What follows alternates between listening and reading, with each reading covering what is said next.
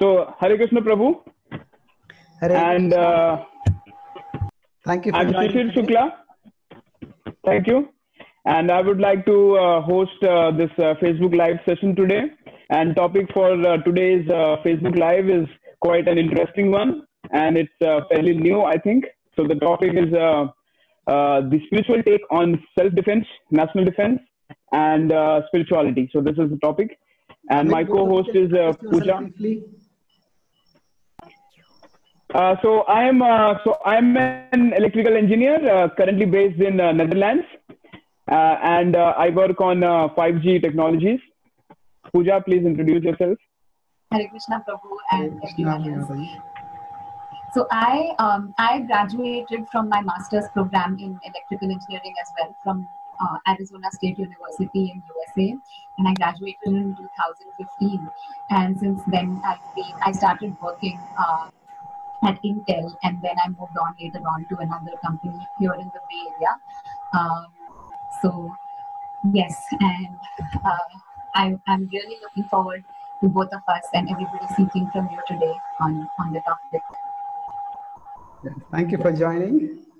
And yes, this topic is very important, especially pertinent in today's times. So maybe we can start with the questions then.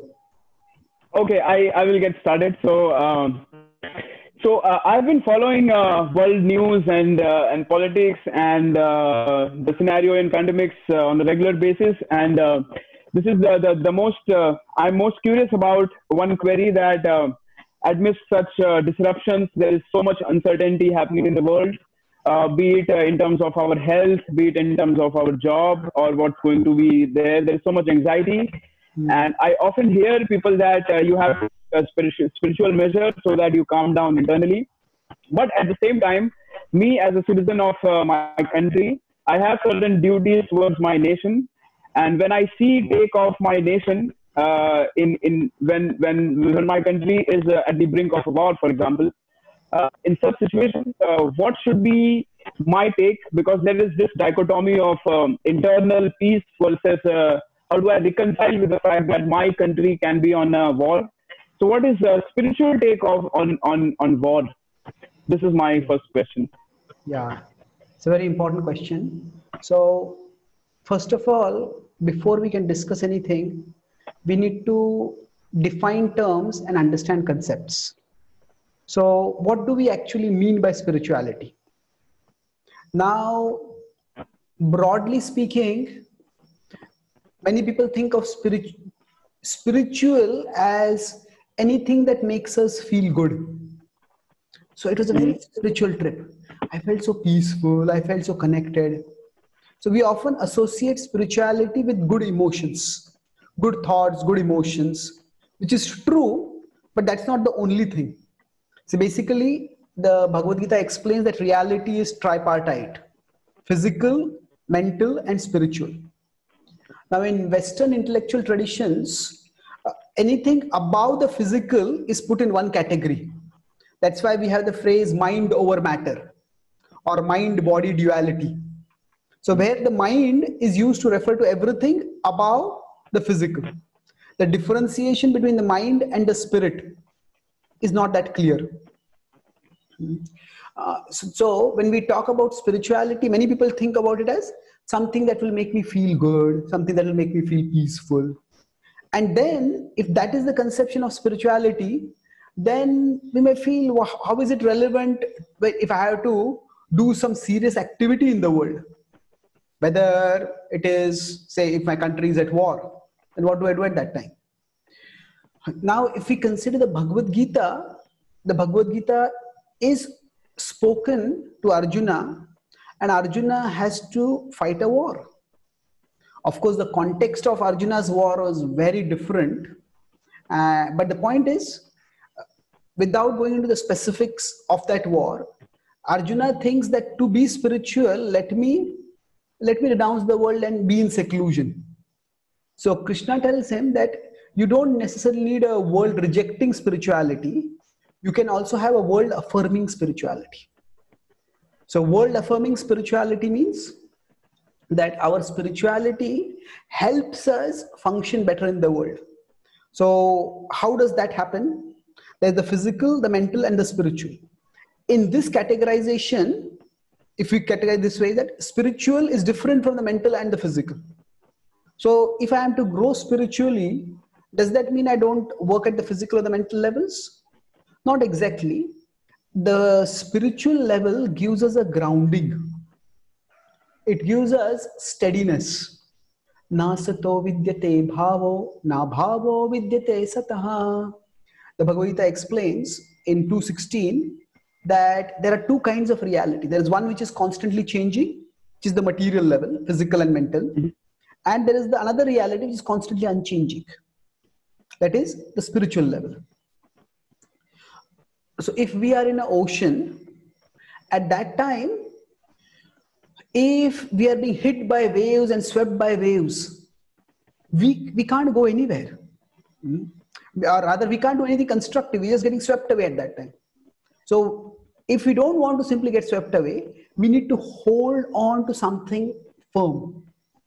Say we want to hold on to an anchor. Now, once we hold on to that anchor, then the first thing that happens is the anchor stabilizes us. Then after that, once we are stabilized, the anchor is something substantially heavy, then we can decide, okay, the river is moving in this, the ocean, this current is moving in this way, maybe I want to go in this way. Or maybe after that I see I can do SOS, I can call for help or whatever. But if I'm just constantly being tossed, I can't do anything. So spirituality is like the anchor. So it stabilizes us. Now, there is in the Bhagavad-Gītā the understanding that spirituality is an anchor at the same which stabilizes people, but it is not just individual. It is also social. That means society needs to be organized with some basic level of order so that people can practice spirituality. So dharma refers both to the inner harmony as well as outer harmony.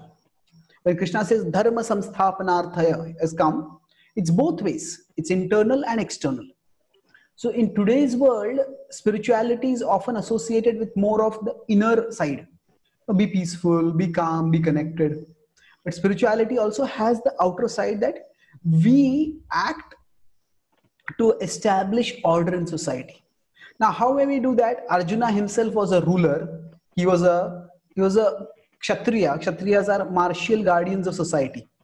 So then he did work to actively engage in combat for protecting and reinforcing dharma.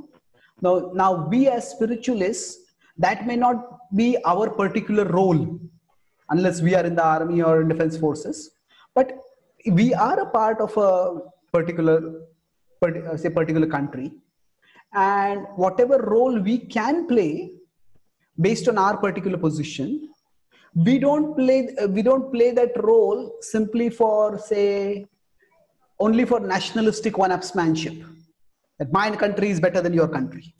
That's not the. So I had a final question on that. So before I get on to the nationalism aspect, I had a final question. So this is quite clear to me that how can spirituality play a role in my for self when the country is at war? But there is another fundamental question about there is this dilemma about violence and non-violence.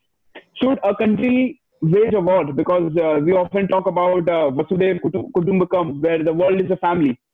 So, but at the same time, the reality is we do have nation states. We have to defend our borders because there can be a hostile enemy. So in that case, what is this righteousness aspect of it? Should a country wage a war, and how does spirituality reconcile with that dichotomy? Okay, yes. So should a country wage a war? So generally, in today's world, we have become aware of the graphic consequences of violence more and more. Although we love to be entertained by seeing action movies, but we often shudder on seeing violence in real life. In fact, the current racial unrest in America has started because of the very graphic imagery of Lloyd George being killed in the public. Exactly. So we do recoil from violence, and that's desirable. Violence should be avoided as much as possible. At the same time, we need to recognize that even, say, for example, the United Nations want to keep peace in some society, some place, and they send a peacekeeping force. Now, force means violence. So sometimes to keep order, or to sometimes to prevent war, one factor is deterrence. That means if the other country knows that we will also have to pay a price if there is a war, then deterrence often prevents war. So now deterrence comes by having the preparedness for war as well as waging it if it is required. So it's just a fact of life that we human beings are part of nature, and of course we are not just animals. We have evolved consciousness, but just as in the animal world, you cannot do away with violence. Sometimes we live in cities, and we sometimes have a very utopian idea of the environment. Oh, the environment is so benevolent. The environment is peaceful and natural. But if you go actually into the environment, it's brutal. It is survival of the fittest. So similarly, in human society, not entirely that way, but we human beings human beings are at the junction between animalistic side and the divine side. So we are all potential. There is a dormant spark of divinity within all of us. So to the extent the divine side manifests within us, to that extent the animalistic side goes down. And to the extent that animalistic side goes down, to that extent violence will go down. So if people are more evolved, they are more thoughtful, their divine nature, their higher nature is manifested, then even when there are conflicts, they can resolve it amicably through discussions. But if people are not sufficiently evolved, if their animalistic nature is very strong, then discussions won't work at that time. So we need to, at one level, try as much as possible to resolve conflicts through peaceful means. At the same time, we need to be prepared, if necessary, to fight. So now this leads to one question, that in today's world, especially, we are uncomfortable with violence because it is associated, especially in the context of, say, religion. It becomes something very uncomfortable, isn't it? So I would like to categorically differentiate different kinds of religious violence. See, there are some religions which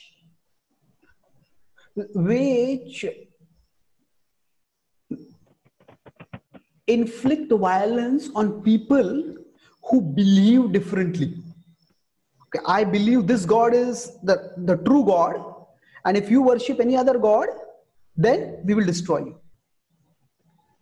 So that is one kind of violence, where violence is done because they believe differently. So here the cause of war itself is religion, then, in that case. But another yeah, exactly. Another kind of violence which is required in society is if people behave disorderly way. If people behave in a way that disrupts society, then then they have to be controlled. Whether it is through the police who punish wrongdoers, or if it is a whole rogue state which is acting in the wrong way, then punishment has to take place. So if we see our epics, sometimes people say that like Bhagavad-Gītā itself is talking about violence. The Kurukshetra war is there. Then in the Ramayana there is a war described. But if you see, neither of the villains, whether it is Ravan or Duryodhan, neither of them are exalted for their beliefs. It is for their actions. And even from a usual ethical sense, we can understand that, say, Ravan, he abducted Sita and he was not ready to resolve things feasibly at all. And that was just the one of his crime. Before that also he had violated many women, and he had been reading a reign of terror, which is described in the Ramayana. So it is not because of who he believed.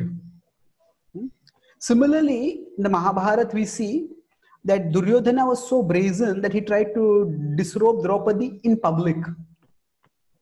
So that is like, at that time, not just in public, it was in the court, in the Kuru court, the Kuru assembly. Normally, that is the place where people go for justice. So it's like somebody commits a crime, they usually do it secretly so that nobody catches it. If they do it publicly, in full view of people, that means they're really brazen. But if somebody goes to a police station or a court and they commit a crime there, that means they have absolutely no fear of law. That's extremely brazen. So Duryodhana's actions were like that. And again, they were just one among several actions which he had done. Just when he was a teen, he had tried to poison Bhima. Then he had tried to burn his cousins and their mother alive. So he tried many things. So basically, for any society to have a basic level of order, a certain amount of disciplining is required. And that discipline requires sometimes using force. So what applies within a state also can apply at the borders of the state. So violence has to be used very cautiously, but we cannot rule out violence. So Prabhu, that actually brings me to a very fundamental question, which you also touched upon briefly when you were talking about dharma and about different religious principles related to war or motives related to war. So my question is, which I wonder a lot of times, how exactly do you define dharma? Is it something that's really contextual, like each person has their own dharma, or is it something that's more of a universal philosophy or universal set of principles that is applicable to all of human society? And going off by Bhagavad-Gītā, which you mentioned, and in that we know that Sri Krishna was guiding Arjuna to fight the battle to protect dharma. So I just want to understand, how do we collectively, as today's society, in our own roles, protect dharma? But to begin with, if you could help us understand, how exactly should we understand dharma? What does it really mean? Okay. Now, dharma, it is commonly translated as religion. Say Hindu dharma, Christian dharma, Muslim dharma. It is also translated sometimes as duty. We all should do our dharma. Both of them are valid translations. At the same time, we can go deeper. So the word dharma etymologically comes from the word dhru. Dhru also leads to the word like dharan. Dharan is to sustain. So dharma refers to that which sustains a thing. Dharma refers to that which makes a thing that thing. Say, for example, the dharma of salt is saltishness. The dharma of sugar is sweetness. So we could say the defining characteristic of something which makes it what it is. That is dharma. Now, in this context, we could say dharma is like an innate attribute of that thing. However, dharma is not in that sense static. We could say for all of us, dharma is that activity that brings us in harmony. So you could translate dharma as harmony. That how are we who we are? Say, for example, if say all of us are Indians. Now, if we have to speak French or Portuguese or some other language, we could speak, but we're not as comfortable as we're speaking in our own language. Whichever is our mother tongue or whichever the language we are more comfortable at. So basically, those activities that help us to come to harmony with the bigger wholes that we are a part of. That is our dharma. So for example, we have a dharma towards our body. Bathing properly, eating properly, resting properly. That's dharma towards the body. We are a part of a family. That is a dharma to the family. Or a simple way to understand dharma is, say if you are driving on a road, then we are individual units. At the same time, we are parts of the whole road transport system. And to follow dharma means to follow the traffic rules. Okay, go on the left side or the right side, depending on which country you are in. Go within the speed limits. Don't change lanes rapidly, suddenly, abruptly, whatever. So dharma is that which keeps us in harmony. So in harmony with our own body, mind, harmony with our family, harmony with our community, harmony with our country, harmony with nature, ultimately harmony with the divine. If we consider the broad Vedic context, it is said that we belong to three wholes, three broader circles. It's called Adi Atmik, Adi Bhautik, and Adi Daivik. Adi Atma refers to our body mind. So normally if you see in many Hindu ceremonies, they start or end with Om Shanti, Shanti, Shanti. So 3 times they say that. Why is that? Because all these 3 wholes, they can make us ashanta. So our body is sick, the mind is disturbed, then we become ashanta, we lose peace.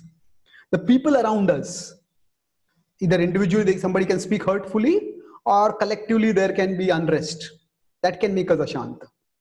Or the bigger whole, nature, which we are part of. So Adi Atmik, Adi Bhautik, and Adi Daivik.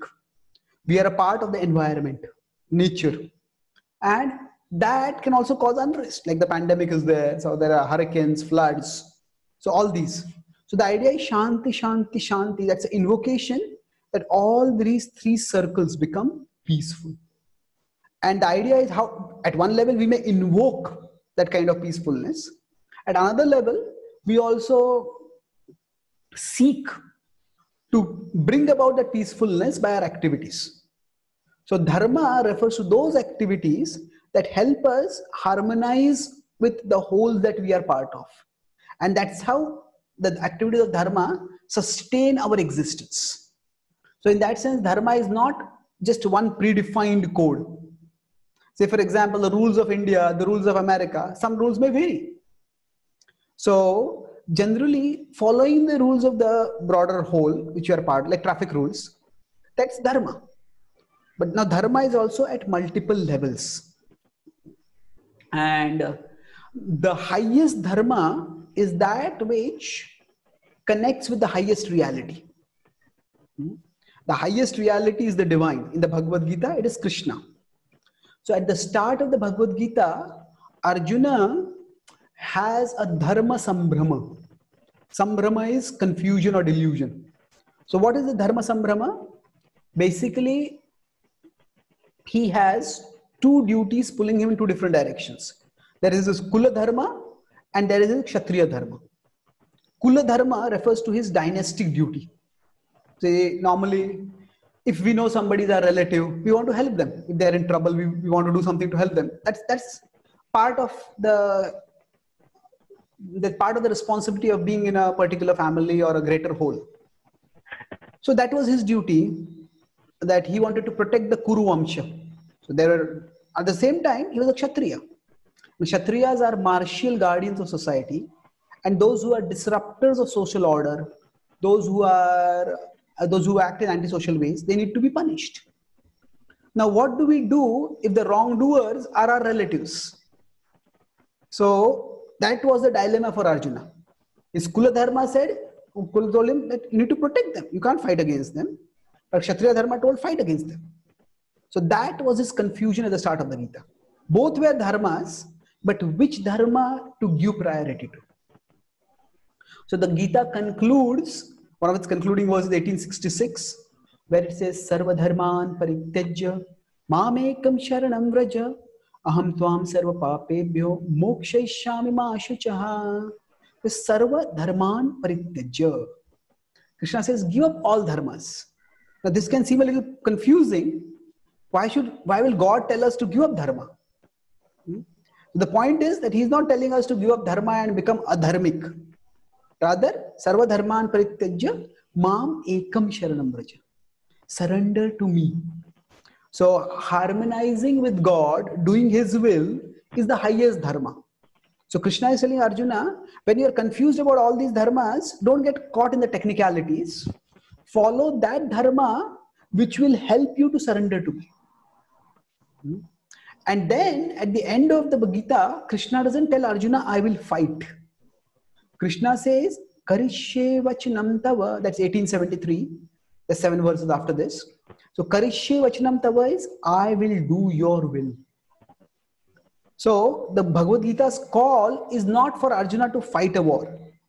The Bhagavad-Gita, I say that Bhagavad-Gita is not a book of violence. It is not a book of silence. It is a book of transcendence. Transcendence, how do we harmonize with the will of God? And that is the conclusion. Now, in Arjuna's particular context, harmonizing with the will of God meant that he fight the war. That is, he do the Kshatriya dharma. But he was not self-identifying, I am a Kshatriya and I am fighting. He was self-identifying himself, I am Brahma, I am Atma. I am a spiritual being and I am living in harmony with the supreme spiritual being. So dharma, we could say in that sense, we can have multiple levels of dharma. So we have, as I said, family dharma, bodily dharma, then social dharma. Now people talk about environmental dharma. So we can also have, so ultimately the highest is our devotional dharma or bhakti dharma to the divine. So with this understanding of the word dharma, is dharma in that sense is like a compass. It gives us a direction in which we to go. It's not necessarily like a set of codes which are given in a particular book that we have to follow. It's more that we develop a compass, a sensibility. Yes, there are guidelines given, but it is not simply by following the guidelines that we become dharmic, but rather by understanding the principle, the purpose behind them, then we can know how to practice dharma in different situations. So, Prabhu, in that case, can we then conclude that it's sort of saying that it is indeed subjective, but then what we should keep in mind is the purpose that is in our mind while doing a certain task. So here, where does this moral compass of right and wrong come in? Because my right can be your wrong and your wrong can be my right. So that is also very subjective. So what is the dharmic take on righteousness? What is wrong and what is right? Or is it like, if my purpose is clean, I have a transcendence purpose, as you rightly pointed out, then it doesn't matter what is wrong, what is right, or is it? Okay. So see, somehow I would hesitate to use the word subjective and objective over here. I would use the word contextual and universal. Because see, it's not, for example, if I'm driving in America or driving in India, it's not subjective. It's objective, because everybody in America has to drive on a particular side of the road. Everybody in India has to drive on a particular side of the road. So it's not just a matter of individual opinion. It's a matter of particular context. So I hope the difference is clear. Subjective is just all in the mind. Contextual is, it's not just in the mind. The mind is also there, but we have to look at the context. So there is a context which could be a physical reality. It's not, so subjective and objective, I would say that those are words which you need to be cautious about using them. But let's use contextual and universal. So okay. Now the point is well taken, that there are universal categories. There is right and there is wrong. So for example, we might say that speaking lies is a bad thing. On dishonesty is a bad thing. And without a basic level of honesty, no society can function. Nowadays, if you have e-commerce going on, when the e-commerce started, it could have been very easy for people to, somebody promises a good product, but they send a defective product.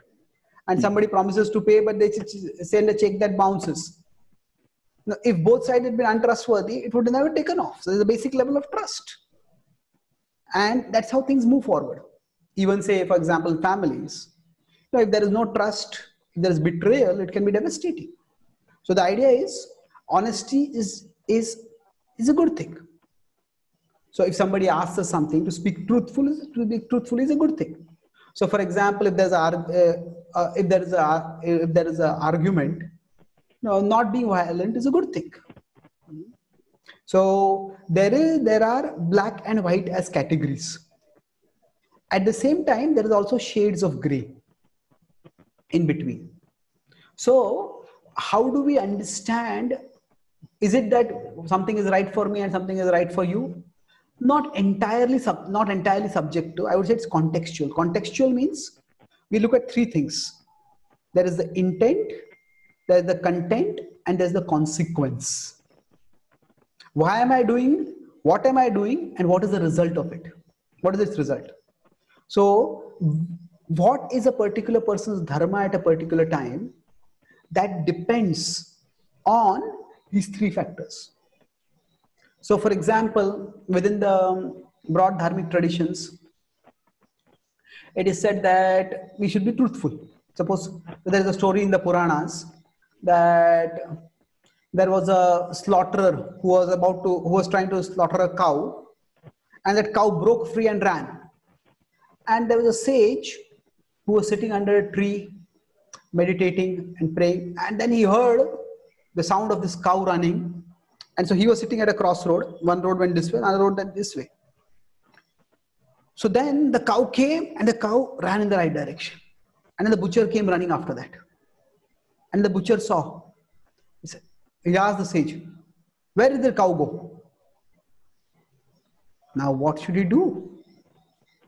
If he speaks the truth, the cow will die.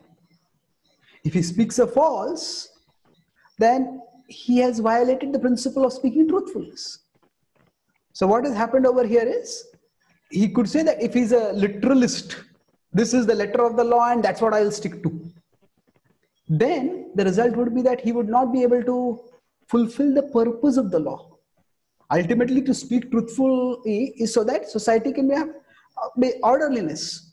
But in exceptional situations, one may sacrifice that principle or subordinate that principle to a higher principle. So that's why it is contextual. There are categories, or there are universal categories of things that are right and wrong, but those universal categories may not apply in the exact same way in all contexts. So we have to consider the context. Does it answer the question? So yeah, exactly. Thank you. Yes. Yeah, Pooja, go ahead. I think from what you mentioned about what is dharma, and then also from this answer, I think to add on to it, I feel like what I understand from it is basically anything when it is done with the purpose, any activity, any social order, anything in society or individually, when it is done with the larger purpose of harmonizing our inner self with the divine or with the universal,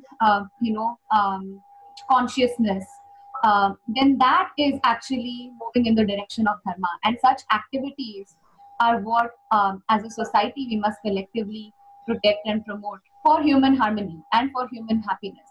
So that's my understanding of it.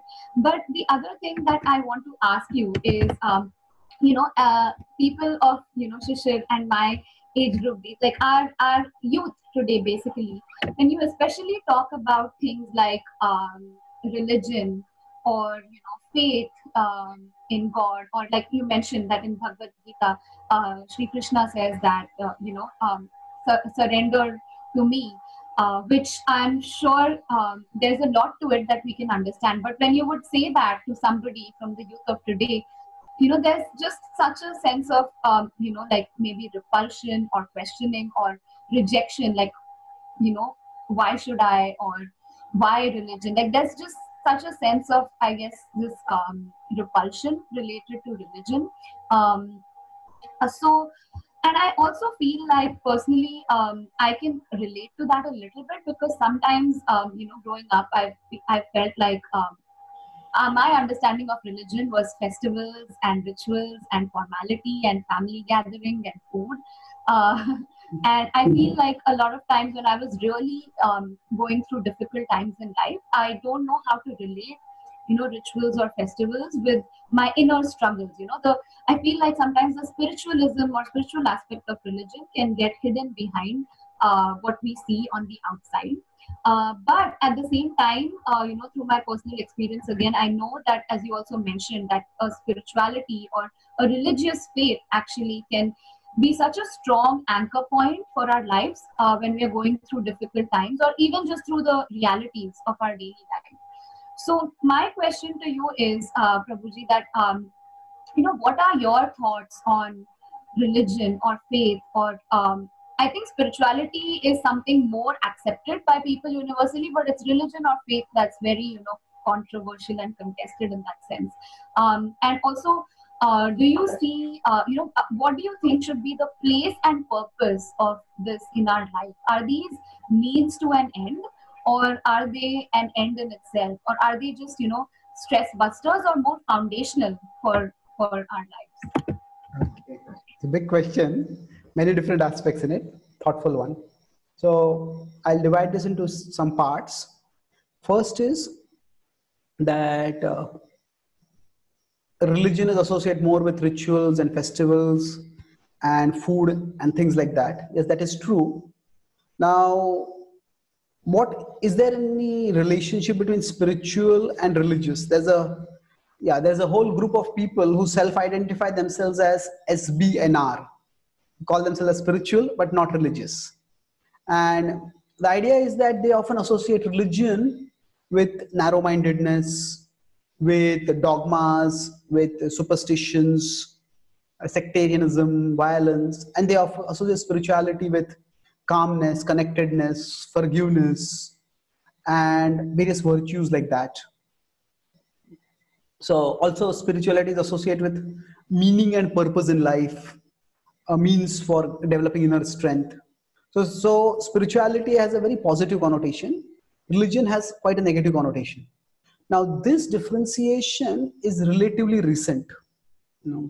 If we consider even the time of Albert Einstein, he talks about the deep religious feeling that I get when I observe the symmetry of the universe.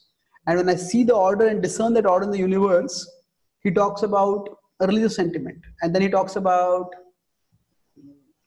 says that the sciences, the arts, and the religions are all fruits of the same tree of human knowledge. So when he's talking about the word religion, at that time, this rigid differentiation in religion and spirituality was not there.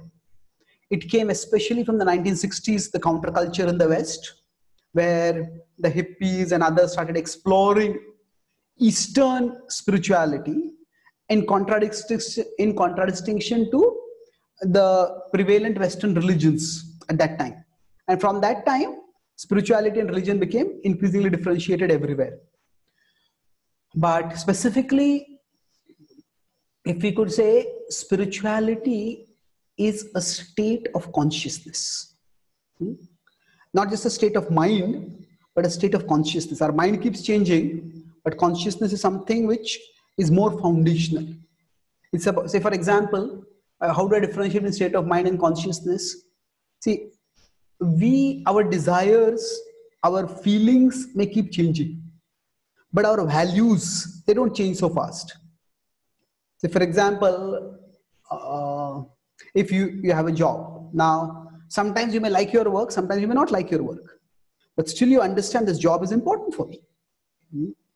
So we value it. So if parents have children, sometimes the children can be very annoying. Sometimes it can be very irritating. So we not feel very pleasantly toward them, but we still value them. So spirituality is not just a state of mind. The mind keeps changing constantly. Spirituality goes much deeper. It is a state of consciousness. Consciousness is associated with our values. By values means, what is it that we really value in our life? What is it that gives meaning and purpose to our life?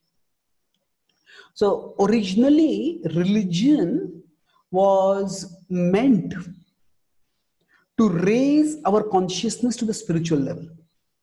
So if we consider the material level of consciousness and the spiritual level. So the practices that help us to raise our consciousness to that spiritual level, that was what was called as religion. So some people who say that I'm spiritual but not religious, but they may also have certain practices.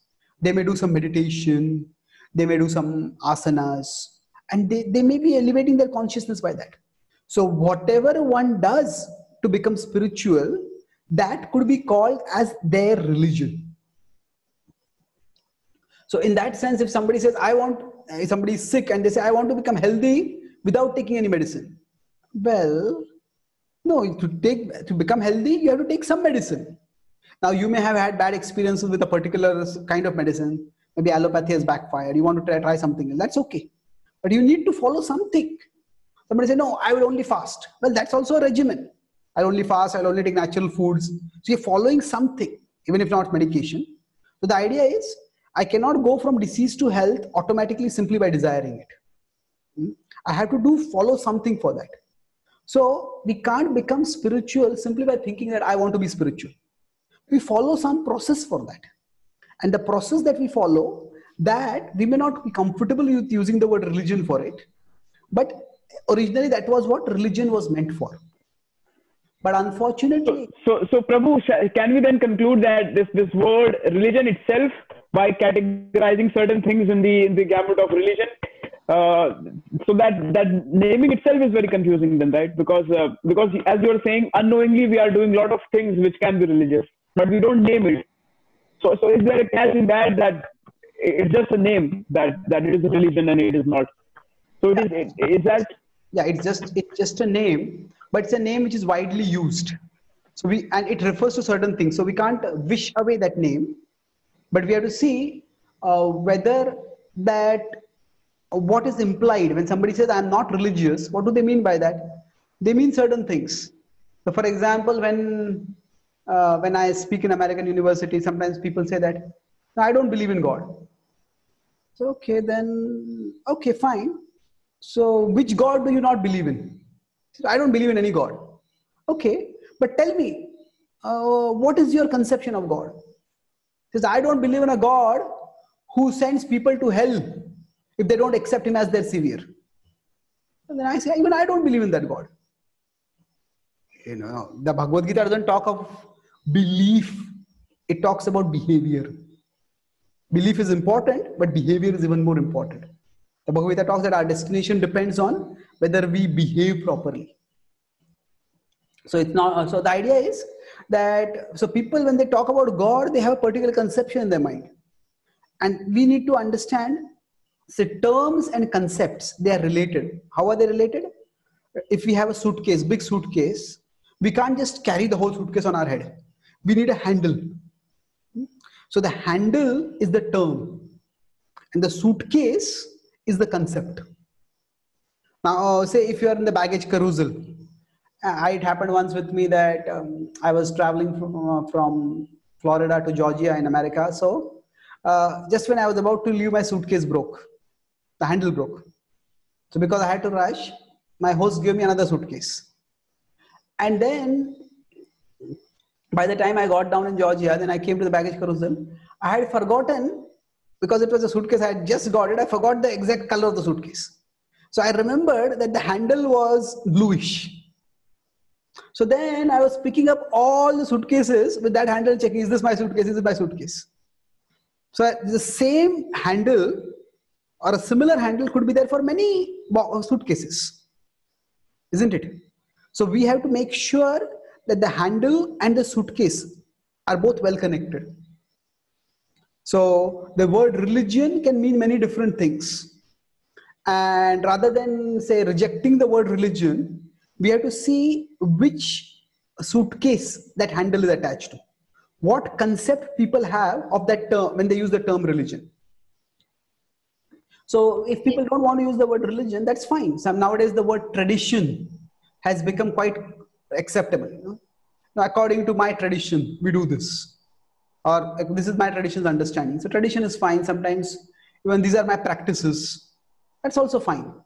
So, but to explain this point, that if you consider, I talked about rising from material to spiritual. You could put it in a different way, that if you have the bottom of a mountain and top of the mountain, and there could be different ways to go up from the bottom to the top. But the key thing is, it's not that all paths will take us up the mountain. There are certain objective criteria. If a path is taking me up the mountain, my elevation should become higher and higher. The peak should come closer and closer. So we could say there could be many different paths to grow spiritually. But that doesn't mean any path that I think is spiritual is spiritual. Whether it is actually elevating me, that we have to test. So that's the difference between religion and spirituality. Religion is meant to provide us the practices by which we can raise our consciousness to the spiritual level. But unfortunately, people do the activities without understanding their purpose. And when that happens, then religion becomes more ritualistic. So as you may have heard, the spirit plus ritual becomes spiritual. So when we infuse the performance of rituals with the spirit, so when we have festivals, as you said, festivals, for example, Diwali is mostly about firecrackers and food. But Diwali each day has a profound significance. Now, we are commemorating certain incidents in the history of the cosmos, and they all have universal significance for uplifting our consciousness. So if that spirit is infused into the ritual, then it will become spiritual. Okay. So I just want to ask you, then now there's just such a established way of celebrating or celebrating festivals or following a certain religion. There's such an established way which is predominantly mostly ritualistic. I mean, if I talk about celebrating, for example, Diwali today, when I'm trying to understand the significance of Diwali or the universal principles that it adheres to, people will be like, what are you doing? Come burst firecrackers, So I'm just saying there's such an established way of following religion. But I feel like, isn't it at the same time so important that we break free from that in a sense and look at the deeper perspective of it, and collectively as a society move towards the deeper aspect of religion and redefine religion rather than running away from it? Yes. Don't you think that's important? And how do we do it? How do we address this big task? Yeah, okay, good point. That most of the time religion goes towards ritualism and its higher purpose is forgotten. So how do we bring about that higher purpose being centralized, be brought more central in the practice of religion? Yes. I would like to use one example here. In the spiritual path, there are two aspects, we could say. There is, as I said, there's a path which takes us up. Climbing up, there are processes for going up. That is like the religion, the practices. So spirituality has two aspects. There's philosophy and there is religion. Philosophy uses an understanding of what is the nature of things. So in a sense, you could say in science there is theory and experiment. Or within science, you could say there is a theoretical research and there is the practical application of that research. Both ways. Now, in general, then consider the internet itself. The number of people who understand how the internet works are far lesser than the number of people who use the internet. Isn't it? The practical application goes to far, far more people, and the theoretical analysis, theoretical understanding is for relatively far lesser people.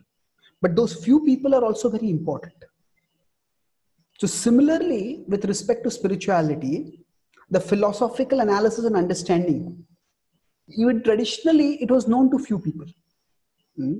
And the practical application in terms of the religious practices, that was widespread. It was not just religious practices. In fact, we could say in many ways, religion permeated the entire culture in the past.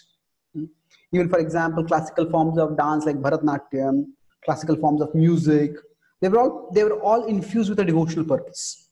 Much of the art was devotional.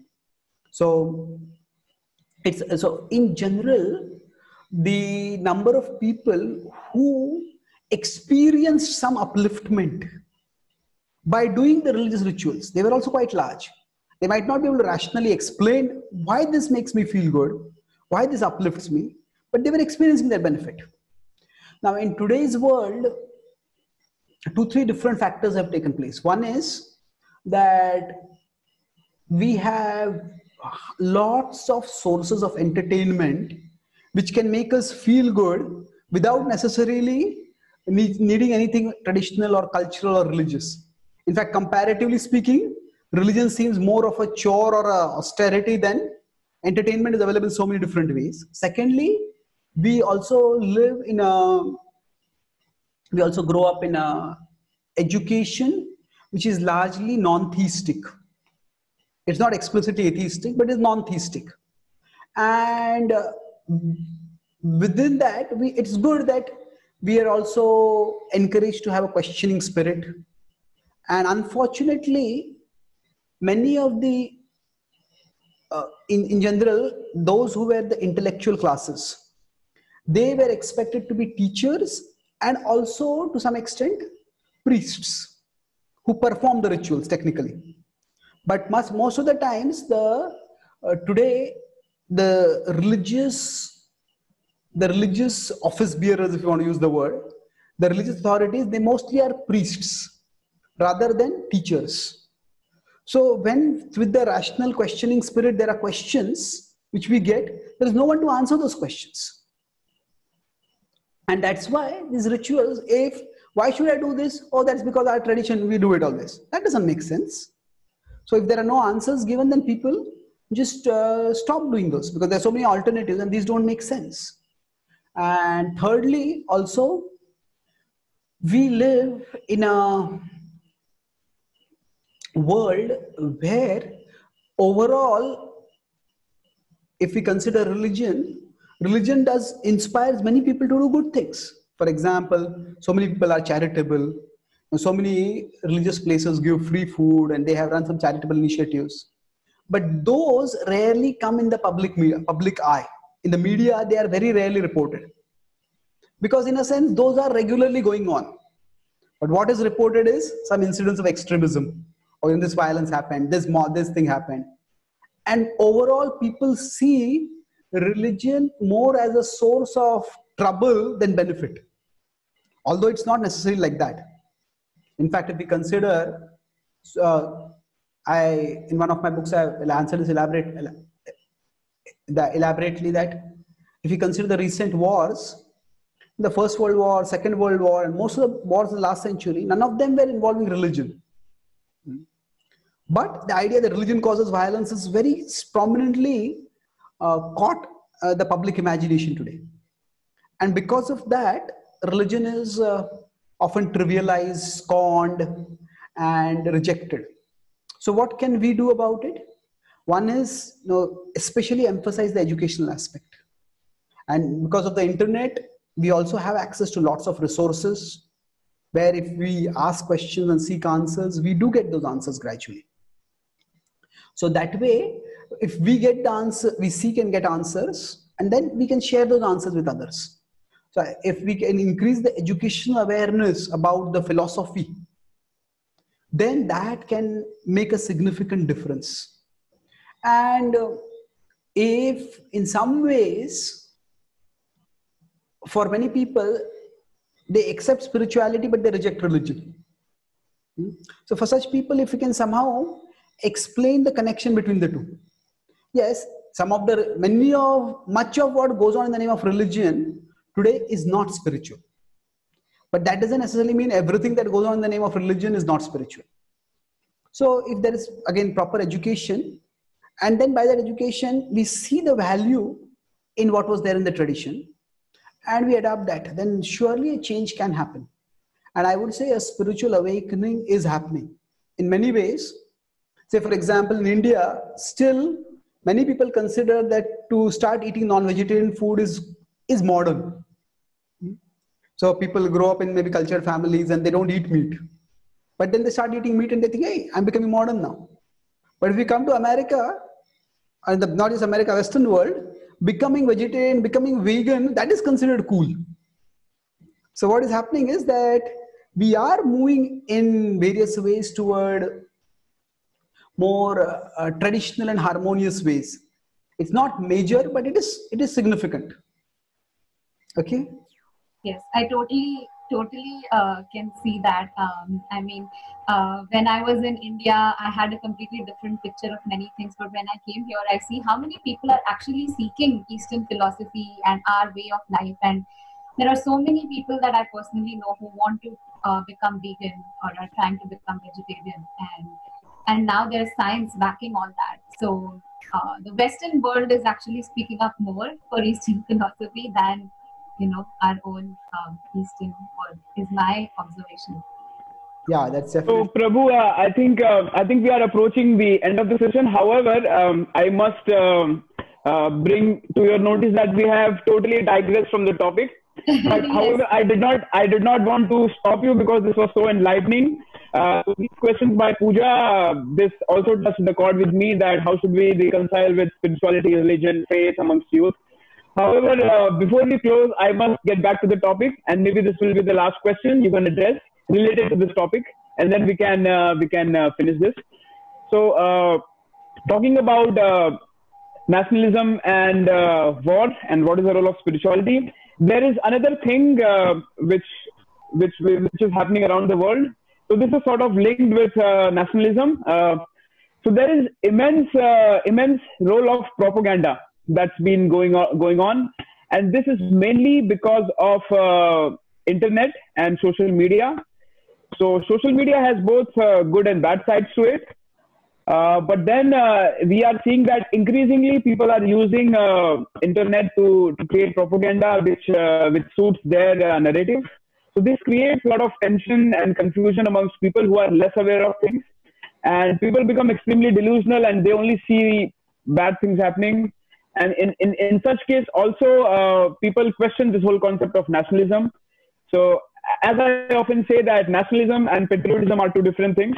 I love my country, I'm patriotic, but I love my country, and my country is the only great country. That is nationalism. So it's pushing the limits. So in all such cases, what is a spiritual take on nationalism, so to say, and how should one try to sort of isolate himself with propaganda, because there is no way that you can avoid yourself. It's bound to touch you. Okay, that's a good question.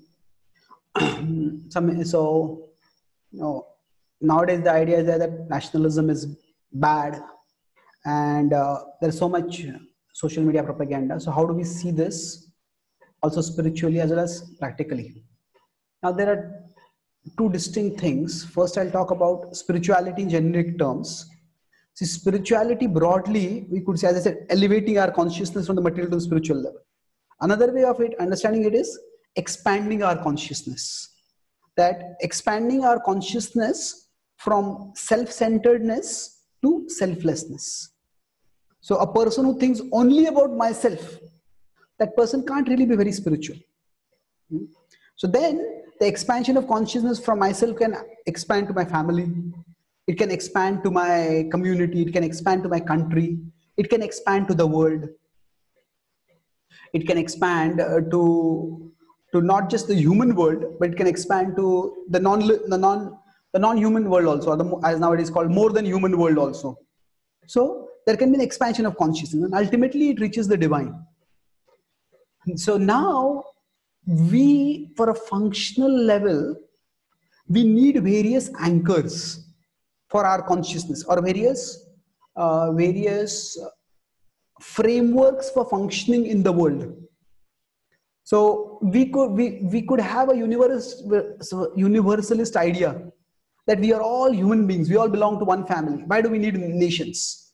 Why do we need nationalism? So basically this narrative started to some extent, many factors, but primarily it started at the Second World War in Europe, because the two wars happened very rapidly, and both wars started in Europe among various countries. in Europe, and then they flamed all over the world. So when the United Nations was formed, at that time, the word itself, United Nations.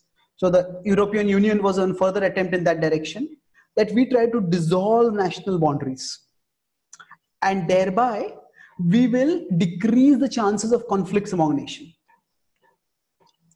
And overall, it was seen that nationalism, or the idea that we belong to a particular nation, that can cause conflicts. But that was a very blinkered view of reality. That now, especially with the pandemic spreading, everybody started recognizing the importance of national boundaries. Every country is trying to protect so that the infection doesn't spread indiscriminately to their country. So, no ism is intrinsically bad, nor is it intrinsically good. So the idea, if we say nationalism is bad, then do we mean internationalism is good? Well, not necessarily is internationalism good, because it might be that we may want to have an international consciousness, but some countries might just use that international consciousness to exploit other countries.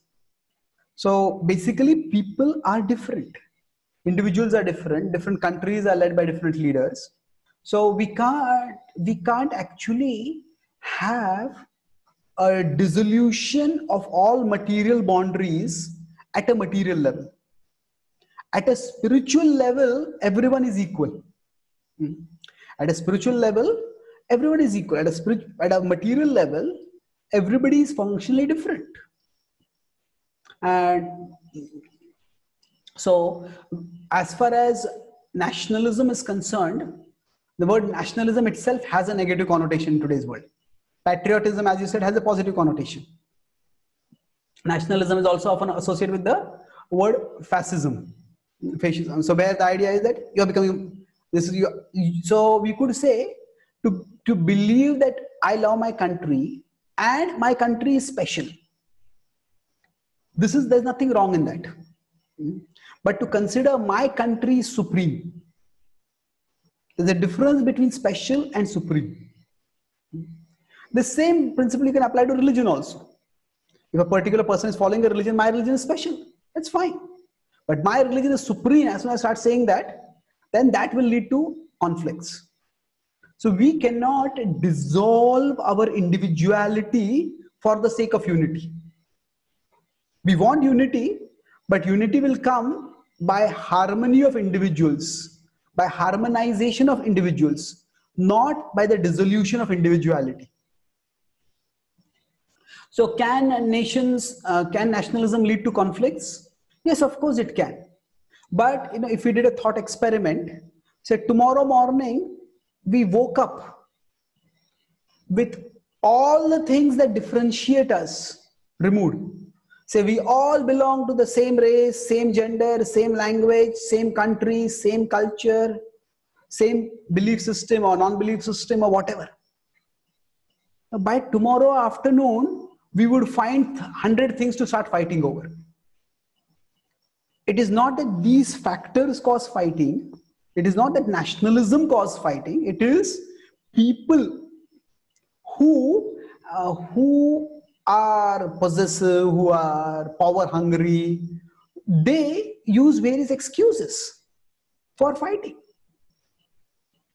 So we cannot, so in that sense, from a spiritual perspective, nationalism is another designation. Just like the idea that I am a male, I am a female, that is a designation of the body.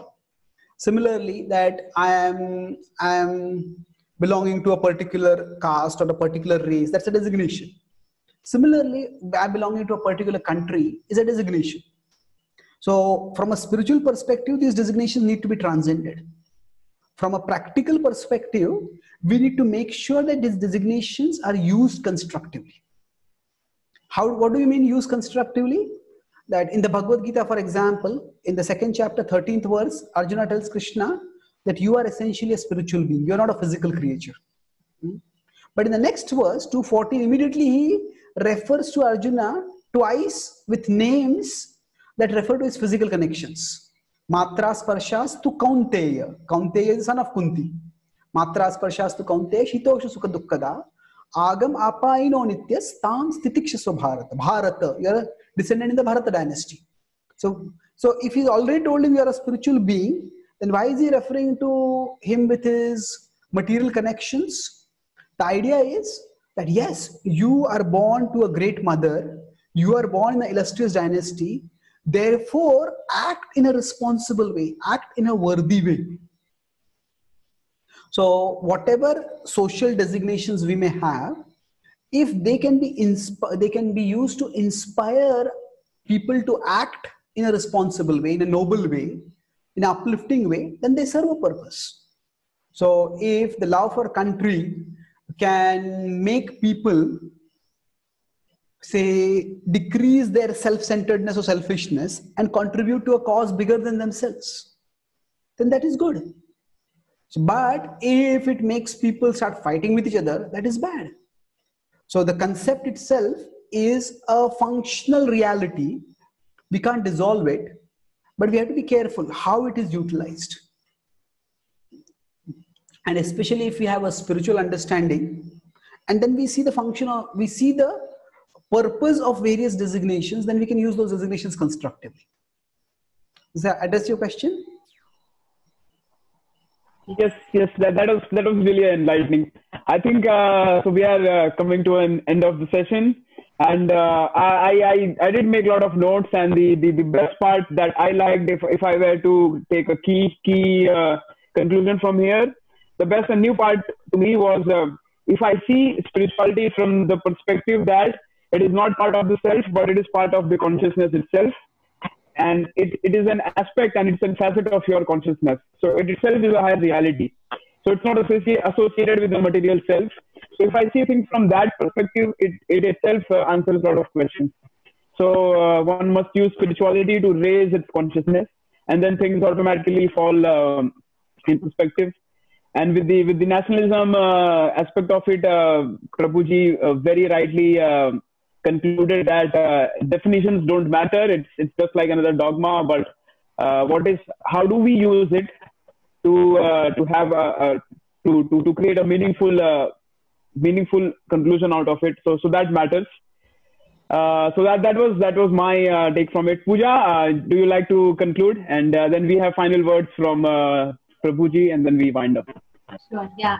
For me, the best part that I liked was when you mentioned about climbing that mountain and how there could be many ways of climbing that mountain, many spiritual paths to reaching that level of consciousness, but not every way will lead to climbing the mountain. So I think I really want to take that back, that whatever we are engaging in as a religion or as a spirituality to elevate our consciousness, we have to be kind of engage in an experimental trial and error way and see where we are headed, and orient our activities such that they harmonize with that universal consciousness for our own happiness. And I also liked how you said that nationalism is not about destroying those individual boundaries, but rather transcending them. That's another thing that I took back. And to conclude this session, Prabhuji, I would like to request you to maybe lead us into a small prayer or anything for world peace or something, just to end on a prayer note. Okay. Yes. You may know this prayer. That is a beautiful thought that